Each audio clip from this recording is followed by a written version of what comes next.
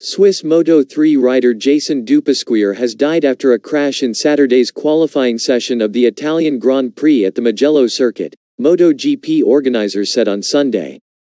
Dupasquier was airlifted to a hospital in Florence after a crash at Turn 9 involving 3 bikes in which Tech 3 KTM's Ayumu Sasaki was unable to avoid the Prustel GP rider.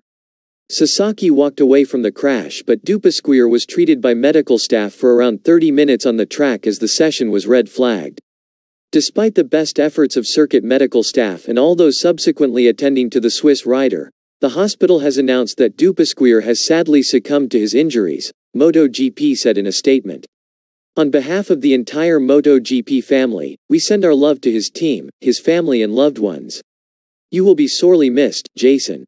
Ride in peace. World Championship leader Fabio Quartararo of Yamaha had dedicated his record lap in Saturday's qualifying to Dupasquier after the crash.